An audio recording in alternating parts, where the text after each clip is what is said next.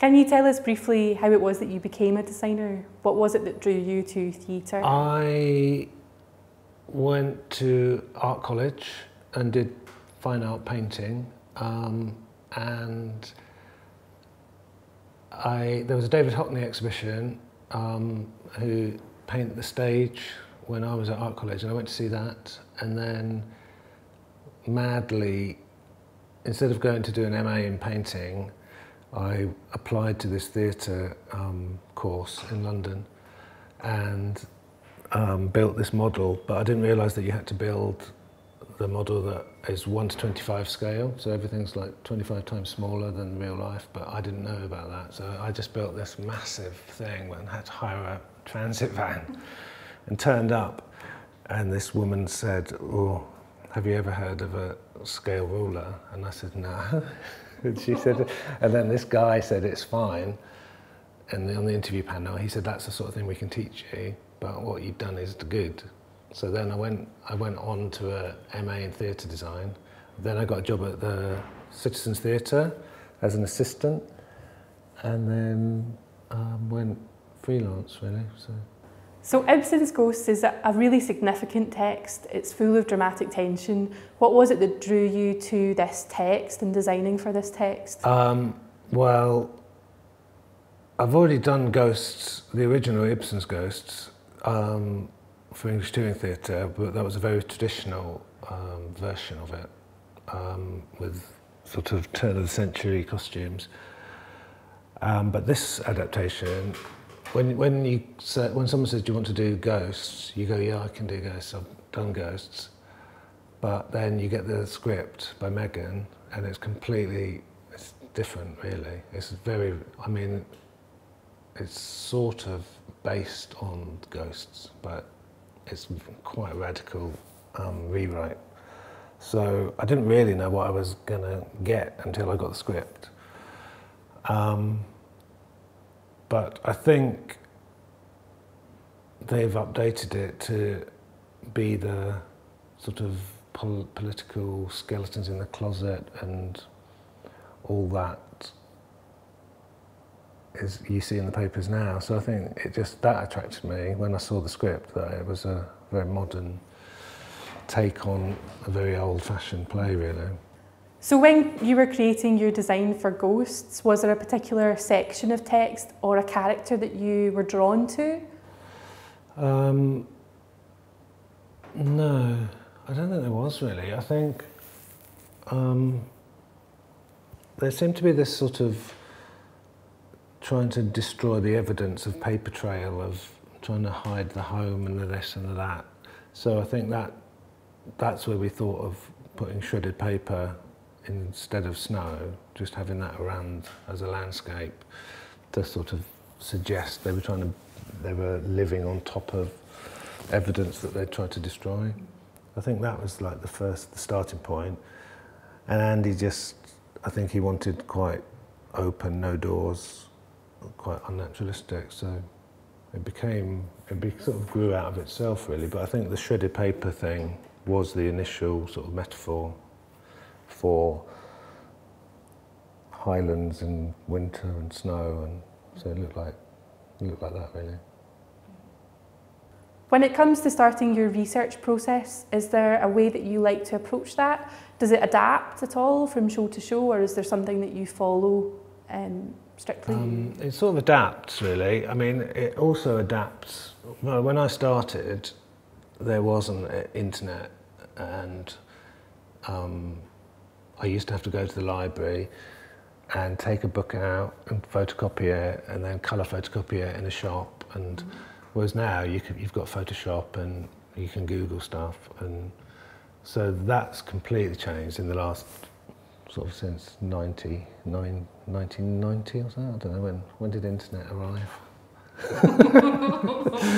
Anyway, I remember that happening and going, "Oh my God, I don't need to go to the bloody art school anymore." And so I think now you can just go, "Oh, shredded paper installation," and you can just get 100 images of art installations of people that have used shredded paper, and you go, "Well, that's interesting, that's interesting." So you're quite you're kind of quite eclectic of what you're trying to grab from other people's photos or other people's images, or and then so yeah, it's pretty like you just you're at home or in your studio just doing it on your own really. Whereas before you used to have to go wandering about a lot more. Is there a research element that you go to first? Is it texture? Is it colour? Is it shape? What is it that pulls you in? I think it's like a mood. You just get a mood, really, of the play, and you think that needs to be dark, or that needs to be modern, or that needs to be outdoors, or there's a feel of this, and it doesn't necessarily have to be a real thing. It could just be, I think it feels really like there's lots of glass, or you know. So I think you just. I was always taught when I was at theatre college to serve the play, and as long as you serve the play, then you're doing a good job. As if you're trying to get your name mentioned, then you're not doing a good job. So to not take over really, just to serve the play, so that the play can do what it's meant to do.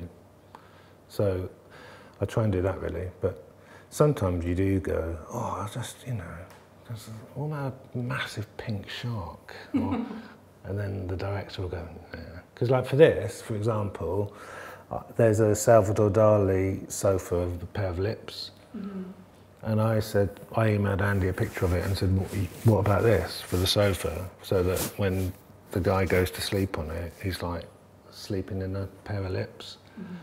And he went, no, that's too much. So then that's the end of that idea. Yeah. So then, you know, so it's kind of, you're constantly having a little dialogue with someone saying, what about this, what about that? And then you end up with what you end up with. Can you tell us about your collaboration with the show's director, Andy Arnold? What sort of conversations was it that you were having? It was tricky. It was good, but it was tricky because the script, I had to basically start work on a half-page synopsis of what Megan was writing, because she was still doing the draft. And then the first draft came, and then that changed quite a lot to the next one. So it was like a bit working on shifting sand, really, because every time you come up with something, the play changed, the whole ending changed. And, yeah. But I think we just had a few chats really, and I think Dave, the production manager, was in on them and was helpful, saying what's practical and what isn't practical, and you know, because you get a budget, you know what, from experience, you know how far that money can go really.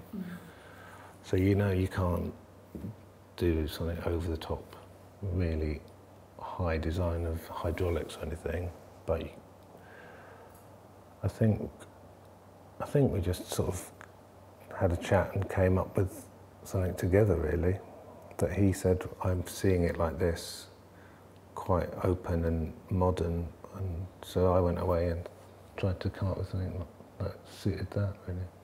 So what was your biggest challenge when you were designing this show? What sort of challenges did you come up against, and how have you tried to overcome them? Is there too many?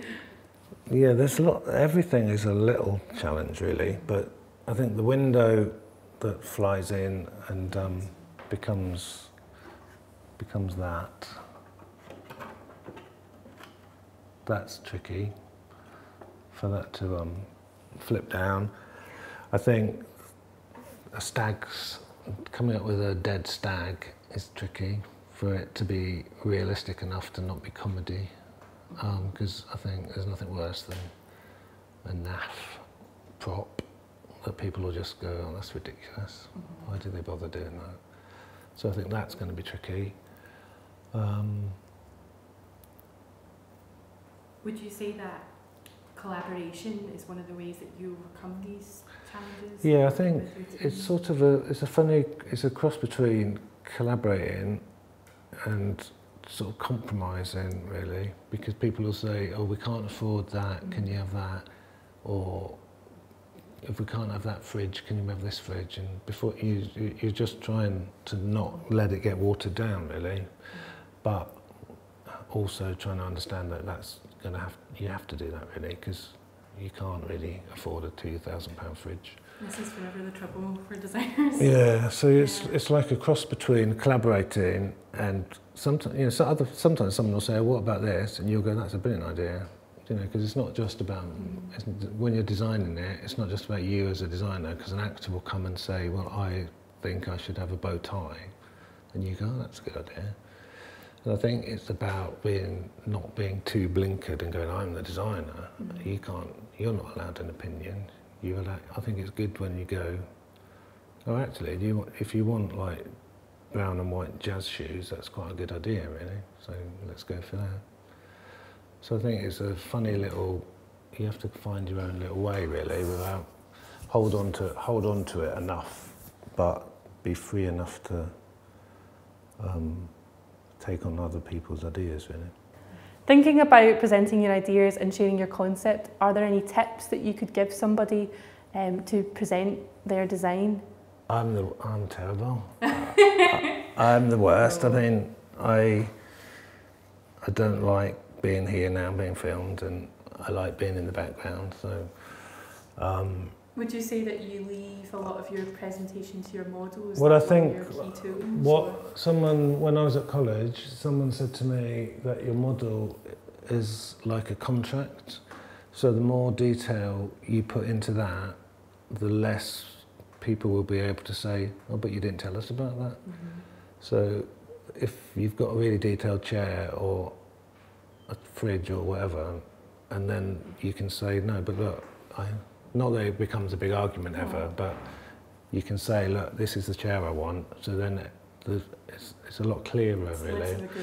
Whereas I've seen some models and where the door is just like somebody snipped it with a bit of a pair of scissors and just folded it back, and you go, "What sort of door is that? Is that a stable door? Is that a panel door?" Or you can't just cut a flap out of a bit of cardboard. You need to make a door.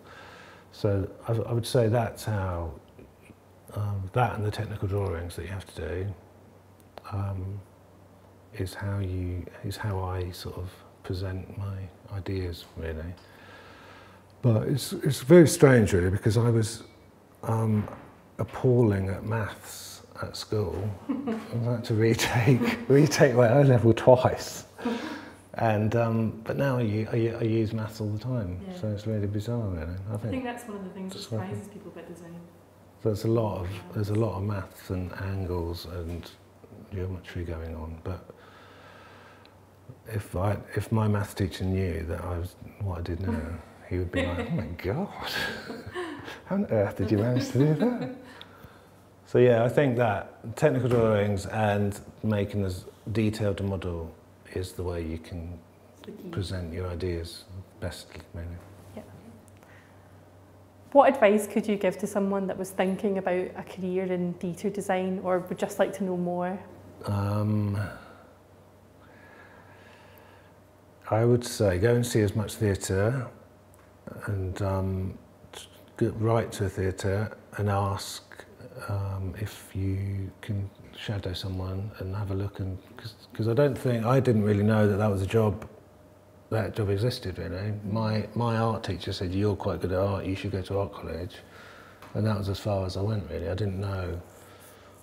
Then I wrote to theatres and said, "Can I come stand in the wings and watch?" And every so often someone would say, "You can." But I would say go and see theatre, go and read plays, and just think how you would put that on the stage, really. I think reading plays is quite important, really, working out how that works. Because it's just quite different to novels where there's no description.